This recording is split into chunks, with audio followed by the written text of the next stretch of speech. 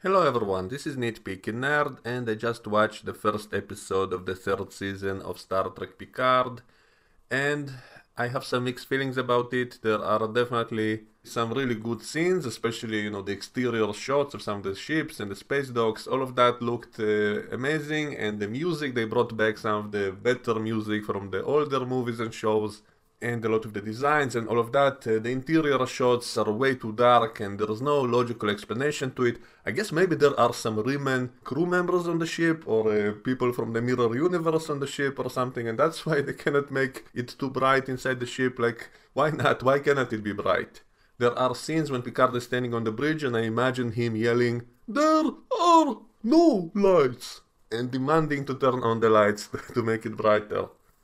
And unfortunately, there's a lot of things in this episode which just doesn't really make a lot of sense. I have a few pages of notes about that stuff. And there's also some good attention to details, some good member berries. In Picard's house, there is the painting of the Enterprise D.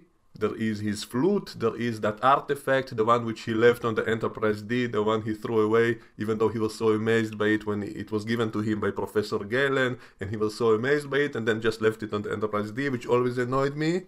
And in my head, I always explain it away is that it was just a copy that he kept on the Enterprise D, and the real one was in a museum by then, and that's why he left it there, because it was just a replicated copy. The real one was safe somewhere in a museum.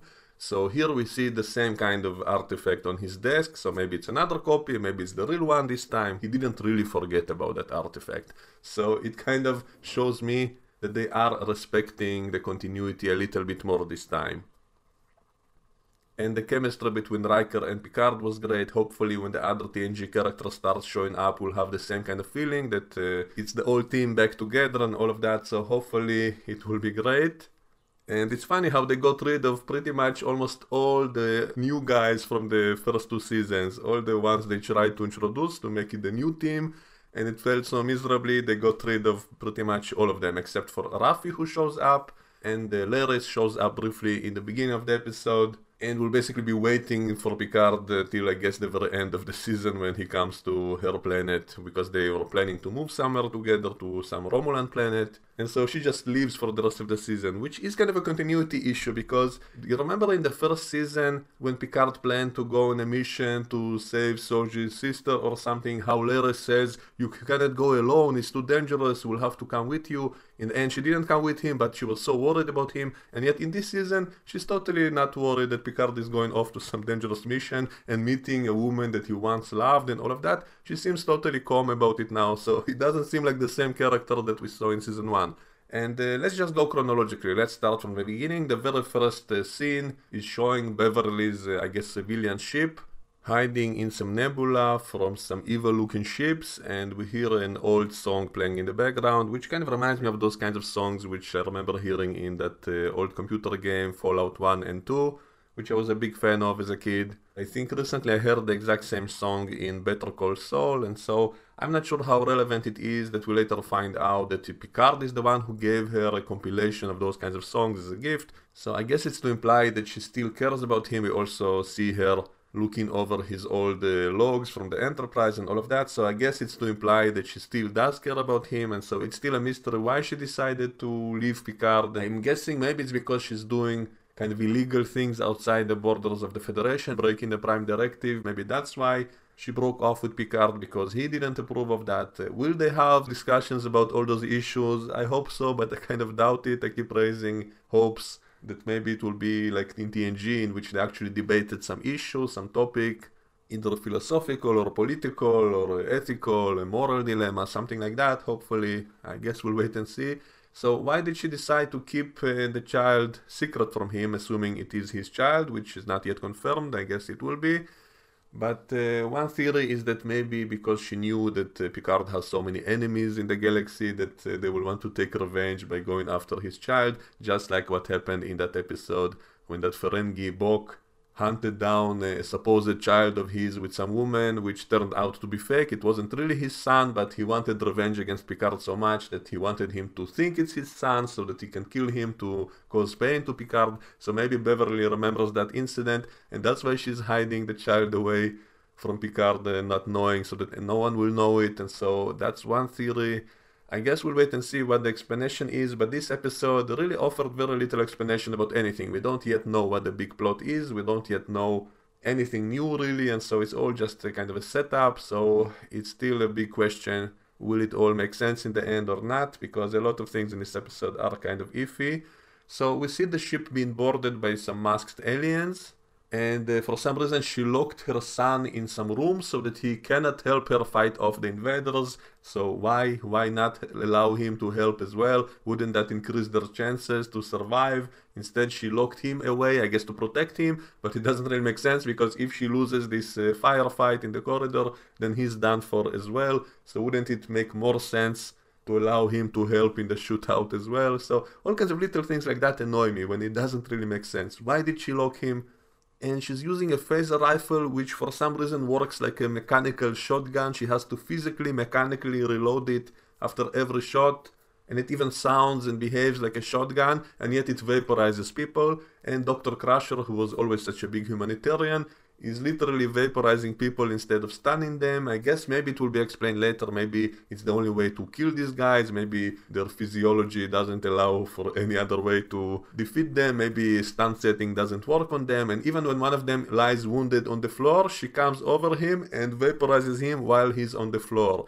So that doesn't really seem like the Dr. Crusher you'd expect, and so unless it gets explained later on that it was somehow necessary, this will make her look very bad. Just like, you know, in season 1 of the show, Seven was vaporizing people instead of arresting them, just out of vengeance and all of that. So unless this gets explained later on that it's the only way to defeat them, and so she's doing all of this out of self-defense, if it's not explained, then it will make her look like a murderer, because one of these guys was wounded on the floor, and she comes over and finishes him, and so that is kind of iffy. There is a scene later on when Riker finds the remains of this dead body and says these are strange looking ashes or something, so maybe that's a clue that these are not ordinary humanoids, maybe they are something strange which will be explained later on, and maybe that's why she had to use the vaporize setting to protect herself and her kid and so on. So anyway, she gets wounded and has enough time to send a transmission to Picard of all people to come to rescue her,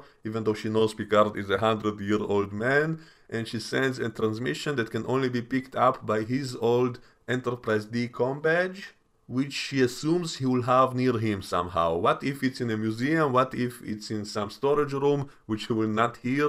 So that was pretty stupid as well. If the fate of her kid depends on it, why doesn't she send it to some more reliable reason? Why not to some of her other TNG friends, like Worf or Riker directly? Like, why to Picard, who is a 100-year-old man who might be dead from her point of view? She doesn't know anything. So how does she know he'll even receive it or be able to help her?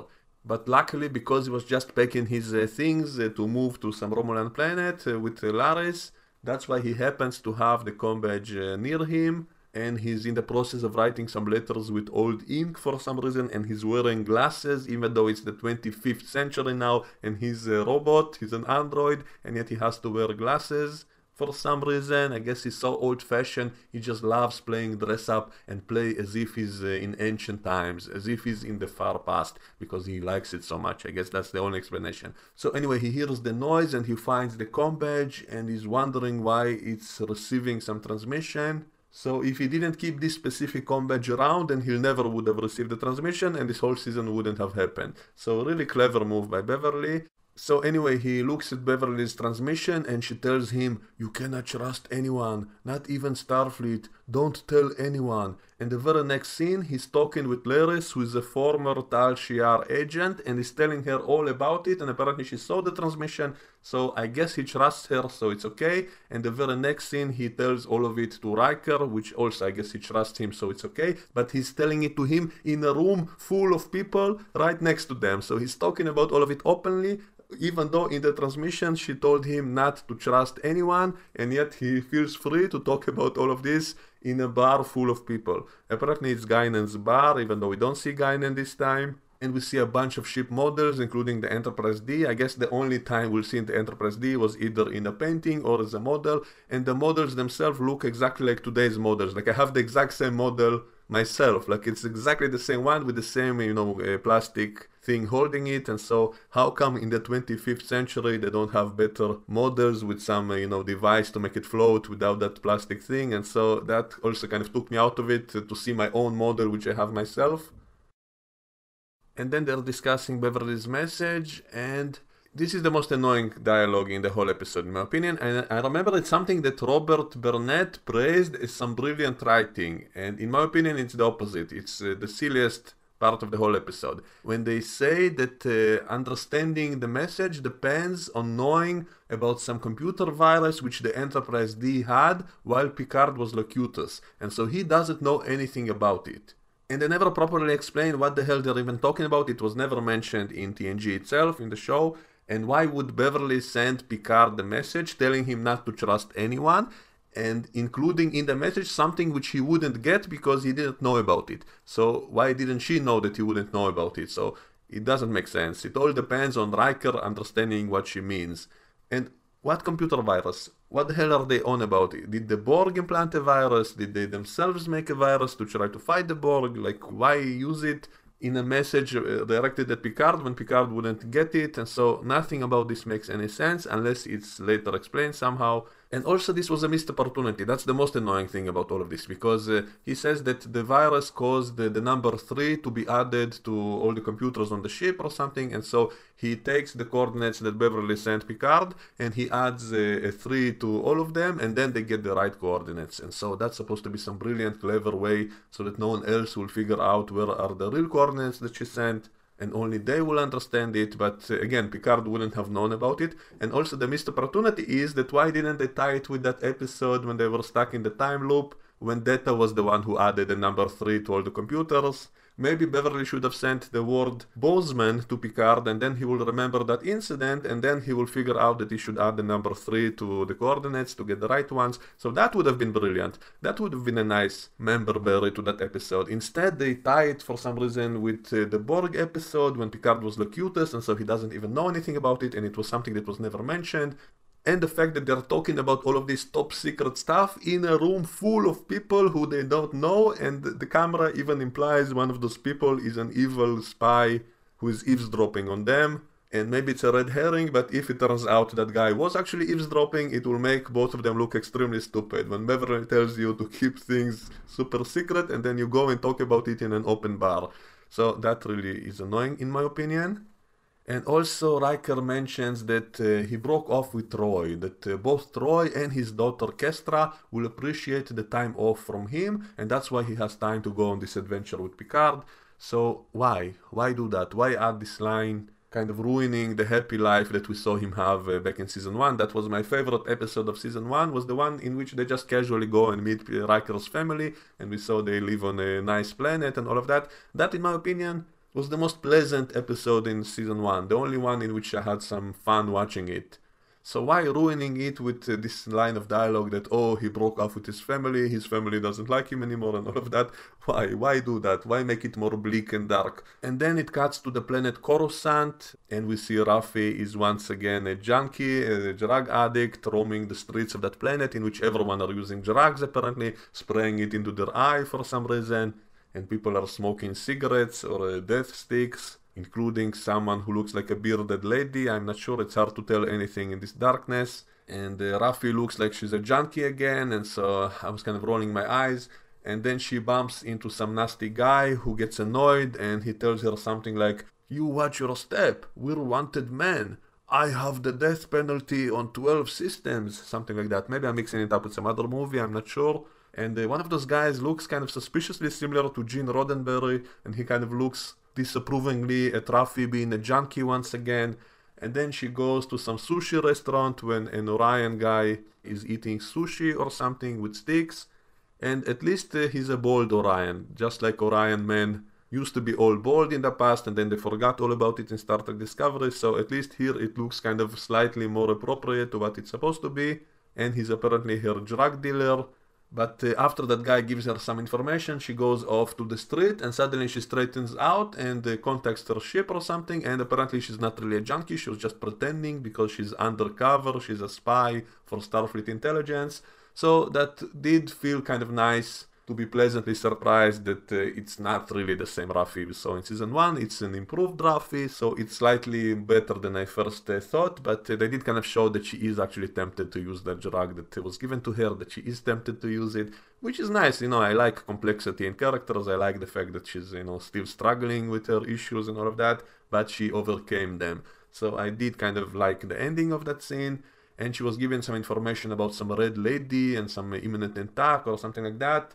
It was kind of annoying how Raffi announces all of it in the middle of a street in which, once again, someone might be eavesdropping on her, and so why break the cover before you're in your ship again? Like, why announce in the middle of the street that you're actually Starfleet intelligence and not really a junkie, and then leaving the drug on the floor for anyone to find and all of that? So that was slightly annoying. And then we see her back in the ship, the same ship we had in season 1 and 2, which is now her ship for some reason. And she's contacting her boss in Starfleet Intelligence, and we don't know who that is yet. We only see a computer voice, which is a female computer voice, which I guess will be a surprise later on. I'm guessing it might be Worf, because one of the lines told to her is that you are a warrior and all of that, so it kind of sounded like Worf. Or maybe it will be someone else completely. Maybe it's Bashir from Deep Space Nine or something like that, because Bashir always wanted to play spy and all of that, so maybe he's now the head of Section 31, which I kind of hope is not the case. I did hear there are some ties to Deep Space Nine somewhere in this season, so I'm guessing this might be it. Maybe Worf and Raffi were both working for the same organization, same person or whatever. I guess we'll find out, but it kind of sounded as if it might be Worf. It would also be funny that Worf was using a female computer voice to disguise himself, but you can still see hints of it, like you are a warrior and all of that. So anyway, they're looking for this red lady, and it turns out it's about the statue of Captain Garrett, the captain of the Enterprise C, and that's the location of the attack which some terrorists are planning against Starfleet for some reason. And earlier, Raffi was telling the Orion guy that some super secret tech was stolen from the Daystrom Institute, something about quantum tunneling and all of that. And so when she arrived to that location with the red statue, we see a beam coming from the sky and collapsing that whole building with that statue deep underground, and then we see a portal opening up above the city and the remains of the same building, and we even see the red statue somewhere in there, all falling down to the planet. So I guess that's the portal tunneling tech used to collapse cities and make them fall on itself. Not really the most practical way to destroy cities. I guess there are so many weapons in Star Trek that can do so much more damage, so why is this such a big dangerous thing? I'm not sure. It would be clever if they somehow tie it with that same portal which Soji opened in the end of season 1 to try to bring those robot tentacles through. If that antenna she built was somehow reverse engineered by the Daystrom Institute, and that's the technology which they stole, and so if they somehow tie to that, I think it will be clever. I personally don't like the fact that they left all those loose ends open. Like, what happened with those robot tentacles? Why can't they come to our galaxy by their own? What about that portal that opened in the end of season 2 with that giant beam that almost destroyed all life in the galaxy, which the good Borg tried to stop together with Starfleet? Was that somehow all tied together? I guess we'll find out. I kind of hope it is, because I don't like loose ends. I don't like that they left all those cliffhangers in the end of each season, and then we'll never find out what happened next. And so I would be annoyed by that. So it would be clever if they say that this quantum tunneling tech is the same one they recovered from that antenna which those androids try to use to bring the robots from the other galaxy into our galaxy or something. So at least like a small mention of that will be nice, I think. So in the whole episode we don't yet find out who the new bad guys are, what do they want, why do they do these terrorist attacks against Starfleet locations, who are the guys chasing Beverly around. We don't know anything yet, so we heard something from being stolen from Daystrom. Maybe the remains of Lore were also there, maybe that's why he'll be later on in the season. So anyway, we see Picard and Riker are plotting to basically steal a ship to go and rescue Beverly, because they cannot openly talk about it with Starfleet, which is also not yet explained why cannot they trust Starfleet. So I personally am kind of hoping for those conspiracy bugs to show up, because that's another loose end from way back in season 1 of TNG. That was actually one of my favorite episodes as a kid, the one about those bugs going into people and taking over them. And they kind of ended that episode with a distress signal which the Remic Queen creature sent into some unknown corner of the galaxy, and they ended the episode with kind of a creepy music and all of that, hearing that signal that they might be coming later on in the future and all of that. And so if they actually continue it in this season, I'll actually personally kind of be satisfied, because that's something I always wanted to see. I wanted to see a continuation of that, resolving that cliffhanger. So maybe the conspiracy bugs are once again trying to take over Starfleet. And in that scene when Riker and Picard board the USS Titan, we see all the ensigns standing in the corridors, but one of them kind of looks kind of in an evil stare at them. After they pass, he kind of has the evil look in him, and the camera kind of focuses on him for some reason. So maybe again it's a red herring, or maybe it's a clue that that guy was actually working for the bad guys. Maybe he's one of the spies and all of that. So I guess we'll wait and see. And so because they cannot trust anyone in Starfleet, they're planning to basically hijack this ship. And so they go into the starbase, which at least the starbase looks like it's supposed to. It's not the same exact design as the space dock in the movies, but it is very similar and it is kind of beautiful. And we have the shot of Picard and Riker flying in the shuttle inside the starbase, and it looks just like in the old movies with the same kind of music and all of that. So all of those scenes were visually great. I like them. And their dialogue is good. Their plan, however, is kind of stupid. It relies basically on sheer luck. It just happens that 7 of 9 is the first officer of the ship, and it's only thanks to her that their plan even works. So the whole plan kind of sucks and is stupid. Like, wouldn't it be easier to simply contact Geordi or Worf or someone like that they know and trust, and get a fast ship from them, instead of trying to trick a Starfleet captain who they know won't like them, because Riker tells Picard about him, he knows that he's an a-hole and all of that. So their whole plan depends on somehow tricking the captain to take the ship into some location which they want to go to, which is close to the border where Beverly sent the distress signal from and all of that. So this whole plan is kind of stupid, and so that's also disappointing. And then they come aboard the bridge of the ship, and the captain doesn't even greet them. It's only 7 of 9. And another strange thing is that the Titan was completely refitted into a totally different looking ship. I have no problem with the look of the ship itself. I think it's kind of obviously inspired by the older Enterprise. They even say it's a newer Constitution class, something like that. So it's deliberately similar to Kirk's Enterprise, and yet it's the Titan, which we saw in Lower Decks, and it looks completely different, like a completely different shape of the ship.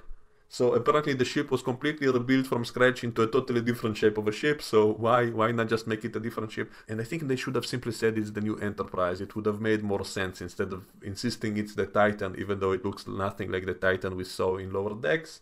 And it would also make more sense, because they can say, the Enterprise is the flagship, so that's why it's the quickest ship in the fleet, and so that's why it's the ship they need to get to save Beverly in time. And also it will make sense for their cover story that they want to visit the new Enterprise, because they served on the 2 previous Enterprises, and so that's why they want to visit the new Enterprise, and also why the ship is refitted to look like an older Enterprise, because it is an Enterprise, and so it would have made so much more sense. But I guess they're saving the name for the end of the season. Maybe only in the end of the season they will see the new Enterprise and all of that. But I think this should have been the Enterprise and not the Titan. I have no problem with the design itself, by the way. It is kind of interesting looking. It is similar to the older ship, while also looking new at the same time. And seeing the inside of the starbase, the space dock, looking exactly like in the movies, that was great as well. And then they come to the bridge, and then one of the ensigns there, the one at the helm, kind of grins at them strangely, and then they discover that's Geordi's daughter. And that part kind of made me roll my eyes, because I was thinking, isn't this the exact same scene that we saw in Generations when they meet Sulu's daughter? I half expected Picard to whisper in Riker's ear, "When did Geordi have time for a family? I thought he's only into holographic chicks. When did he have time to find an actual wife? Wasn't he always bed with the ladies?" And then Riker will say, "When something is important, you make the time."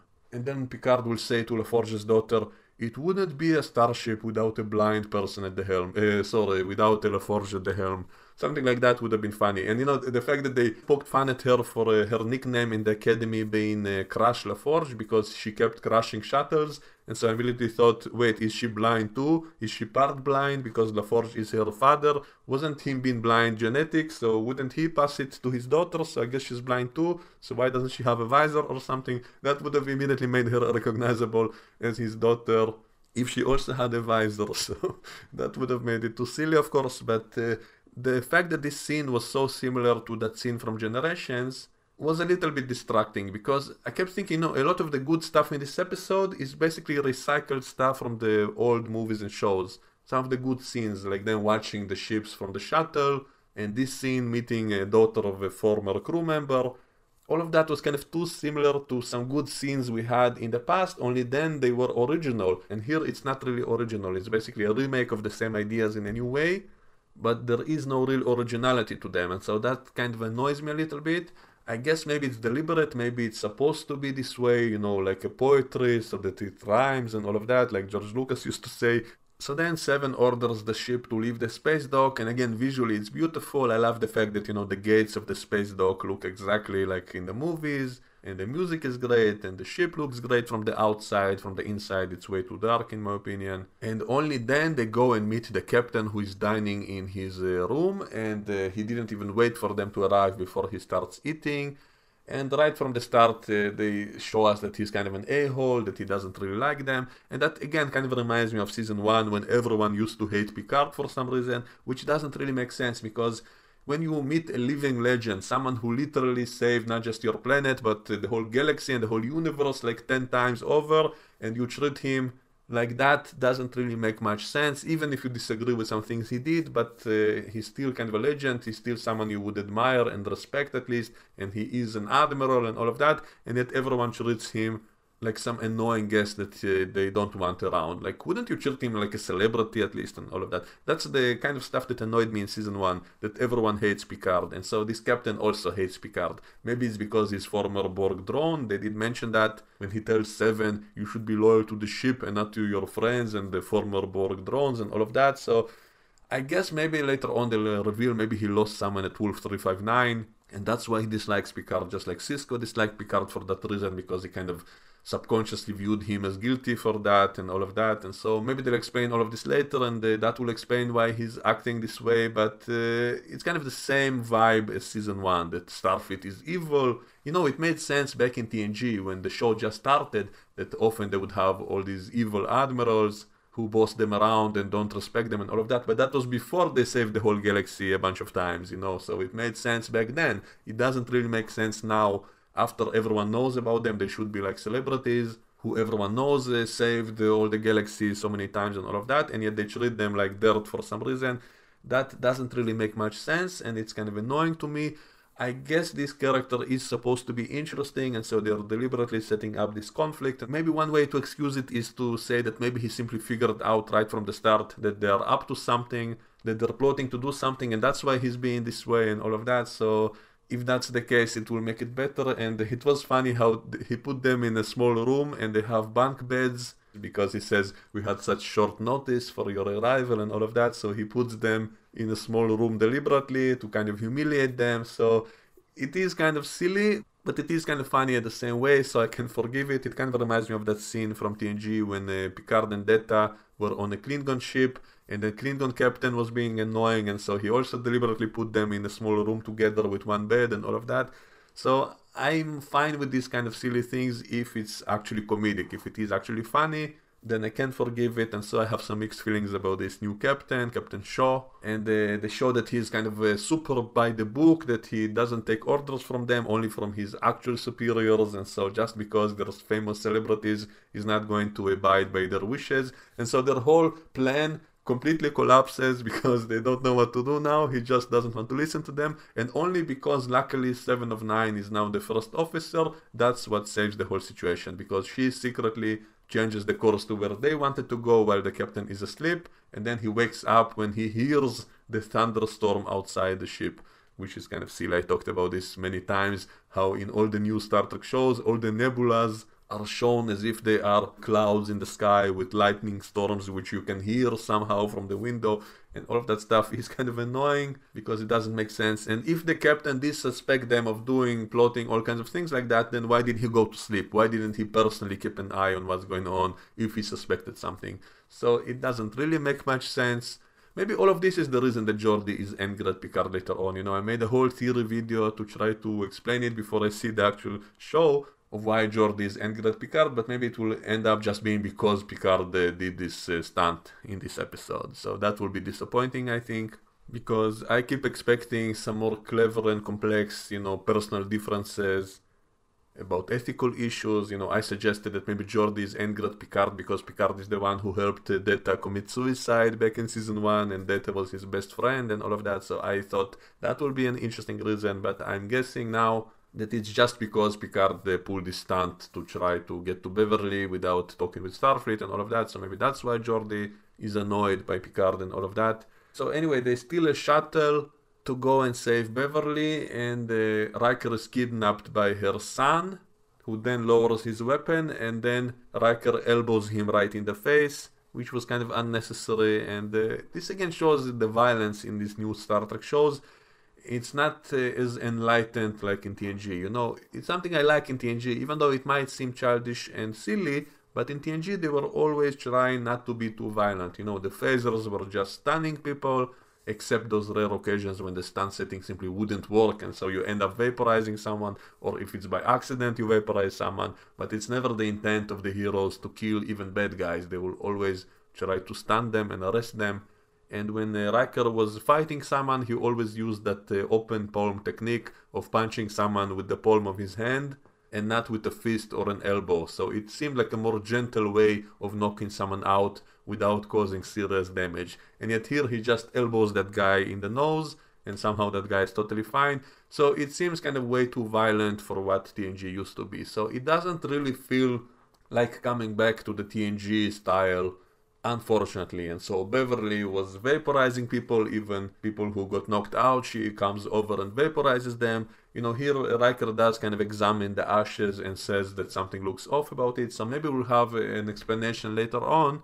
But so far everything looks kind of dark and bleak, just like in all the new Star Trek shows like Discovery and the previous seasons of Picard. And there's too many silly things which don't make sense, especially that message from Beverly, which is somehow sent to his comm badge, which just by pure luck he was able to hear it, and for some reason she put clues in for something that he wouldn't know about some virus which the Enterprise had while he was Locutus. So why did she think that he will know about it? And it was a missed opportunity, as always in the new shows. Like, why not tie it with that episode when Data programmed the computer to add threes to everything? Then it will be a perfect fit for the dialogue, because they needed to add threes to the coordinates to get the real coordinates, and so that was a missed opportunity. So these kind of things are annoying me when the writing is not really that clever, which really makes me worried. So I have mixed feelings on this episode. My ranking would be probably 6 out of 10.